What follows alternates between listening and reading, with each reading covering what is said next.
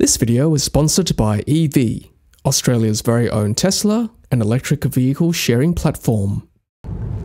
Hey everyone, you're with Tesla Tom, and thanks so much for joining me today on my YouTube channel where I discuss Tesla, electric vehicles and renewable energy. If this is your first time to my channel, then hello and welcome. Take a moment to hit that red subscribe button, that way you stay informed of any new content, and it also helps my channel to grow as well.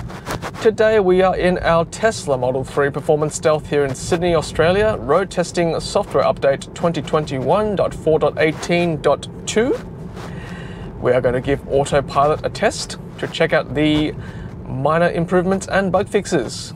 We are going to do that right after this.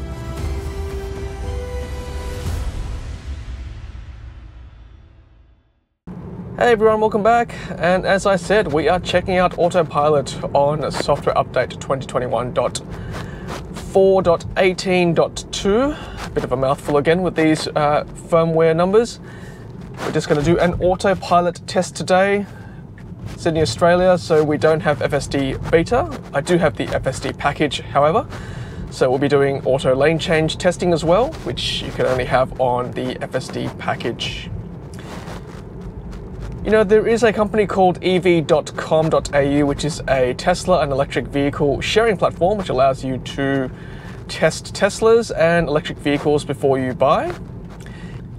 Owners on this platform allow you to try their Teslas, take it out for a road trip for a few days, over a weekend, try before you buy, beyond a short test drive from Tesla or another car manufacturer, or just use it as a gift for that special someone who's always into Teslas or electric vehicles. You know who I'm talking about right there.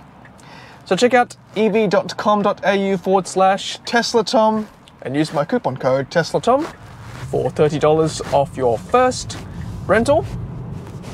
With a growing fleet of Teslas and electric vehicles, there's sure to be an EV car for rent near you. And now for the rest of the video. Alrighty guys, we're going to put Autopilot on shortly. I have got the rear cameras on for you guys so you can see what's happening, but the rear camera and also the two repeater cameras as well. So to engage Autopilot, right stalk always, double tap down. That noise, that famous noise, is Autopilot engaging. And the two blue lines there. If you've got the tram track lines like that, it means it is on basic Autopilot, which is traffic aware cruise control and auto steer. If you've got a single line, it's navigate on Autopilot. For today's test, we're just going to do the basic Autopilot, which is included with all new Teslas currently in Australia and worldwide as well. So always hands on the wheel, eyes on the road. For new users, Autopilot is still very much beta all the time. It's a mature ring product, but certainly not feature complete at this stage. Bit of a sunrise test today. I've got a busy day at work, so the only time I've got today is to do it before I go to work. The update dropped this morning, literally at about 4 or 5 a.m. here in Sydney. So you know what? Best time to do it is before work. And I've got a bit of time before I head off. It's always good to show you guys how good it works as well, and to match the speed limit, just hold the right stalk down. You see how the number matched 80, which is the posted speed sign right there. I'm yet to find another car other than a Tesla that drives Autopilot or some sort of lane keeping, lane assist, as well as Tesla have done with their Autopilot system. So no, basic Autopilot is still very good. It does take a bit of practice as a new user. If you think of it as basically cruise control with a bit of auto steer, then you'll be fine. Like, don't freak out. Just know that it's basically cruise control. Hands on the wheel, eyes on the road, you'll be just fine. And to match the speed again, hold down the right stalk, and it matches 60 kilometers an hour. And it does take a bit of practice, you know. Go for a quick drive before you head out on a long road trip. Sorry, early in the morning here, trying to speak. Take a bit of practice before you head out on a long road trip. Do it a few times. practice engaging it, practice you know, keeping to the lane, and because I'm the first car at the traffic light, I have to hang onto the accelerator twice because it's 2 traffic lights close together. And as you see, as we're heading closer to this traffic light, it will stop for me because there's a car ahead of me, and also if I was the first car, it will stop anyway. I'm not too sure whether the red light feature is included with the basic autopilot, or it's just an FSD package feature. Those of you with basic autopilot, let me know. I'm not too sure, but because I've got the full package, we kind of get everything. So just a quick drive today. I'm going to drive all the way to the end of this road, and then I'll just spin around and then do the same thing backwards. Should be a good test. Ooh, bit of a brake there, phantom brake. It does happen occasionally, so those of you new to autopilot, just keep in mind it does do that. It's very sensitive. So you know how if you're a normal manual driver or driving manually, if you have a car ahead of you that that is leaving the lane, you have some leeway. Like, you know, as soon as the car is almost out, you'd probably accelerate a little bit more to get ahead of them. But with autopilot, if the car ahead of you is leaving your lane, the car has to be basically all the way, like we're literally talking 100% out of your lane, out of the lane marking before the car, for your car will actually take off again. So just keep that in mind if you're wondering why it's not moving if a car ahead of you is leaving the lane. And you saw before there was a flashing on the screen that indicates that this car wants you to acknowledge that you're still alive, basically, by waggling the steering wheel. So that's just a little thing to note. Might do an auto lane change test for you, which I think personally is one of the best features of FSD package, lane change. So once this NRMA truck leaves, oh nope, see, I did that wrong. So yeah, that's a good learning thing there. If you like move the wheel too much, it will disengage. So it's a bit of a gentle art, the lane change feature. To lane change, you just right indicate, and once the car is happy,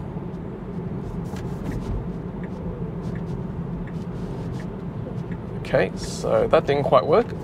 That's fine. What we'll do is we'll do it all the way back. Sometimes it just doesn't work. Let's try now. There we go. There we go. Whoa. Whoa, that was... Yeah, sometimes it does that. I don't know why. Anyway, we'll disengage now, and we will go back the other way.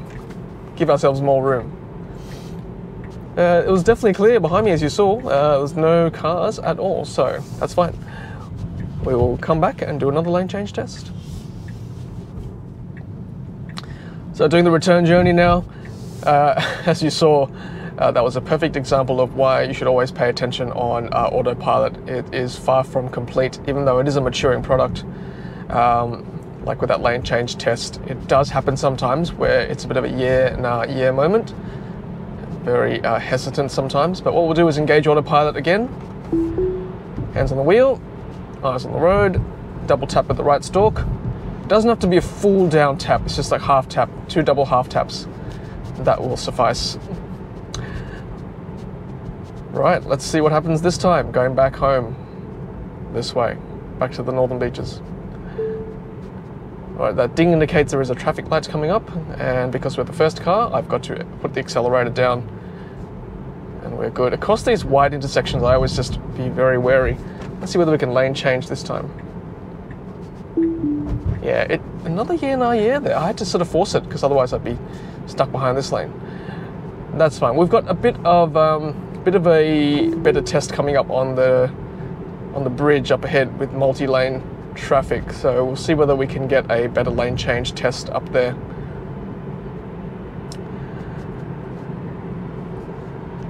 Sometimes with these bug fixes, they fix something, but something else breaks. Yeah, it just happens. It just happens, unfortunately, but sometimes lane change breaks.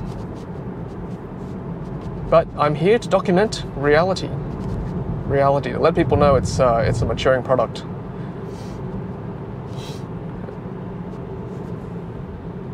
Okay, so we're just coming up to the Roseville Bridge.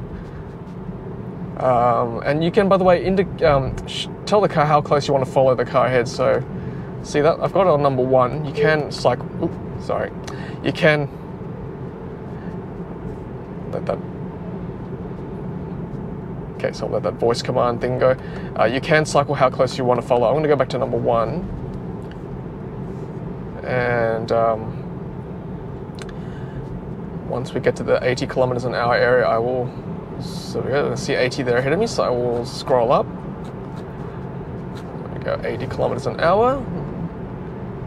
Yeah, sometimes it reads the road up ahead in this area here, I know from experience. So I just put my foot down a little bit and overrode that. So a bit of local knowledge is helpful. Okay, so cars tend to go very quickly on this bridge past the speed limit, so I will just keep my nerve. Try to, once this car behind me overtakes me, I will try to change lanes to the right for you. Here we go. Okay, so here we go. Let's see, can we get a good lane change? Yep, that worked. Okay, so I find that on faster speeds, lane change is not too bad. And obviously there's a barrier on my right, but I was very careful with that.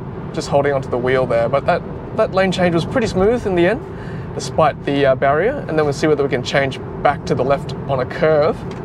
Give it a really good test here. Yeah, that's not bad, and it even slowed down for me, knowing that Zeekr was there on the left. So that's very cool. And then sped up again to pass it. Hey, that's pretty cool. And then if this car is indicating the right to get in my lane, I can switch to this lane. Okay, so yeah, I don't know why before I didn't want to lane change on that double lane. Maybe because it was an undivided road, saw cars coming towards me, was a bit hesitant perhaps, but it seemed okay on this divided stretch with the concrete barrier. Anyway, nevertheless, I think overall it probably did okay. Except for that lane change at the beginning. But otherwise, yeah, pretty happy with this test. Alrighty guys, if you enjoyed that video, please give it a thumbs up. I really appreciate that. And of course, subscribe if you've not done so already yet. And leave a comment below if you've received this update, if you've noticed any improvements, any bug fixes, any new bugs. Love to hear from you. Leave a comment below. Have a great day, everyone. I'll see you at the next video. Happy charging.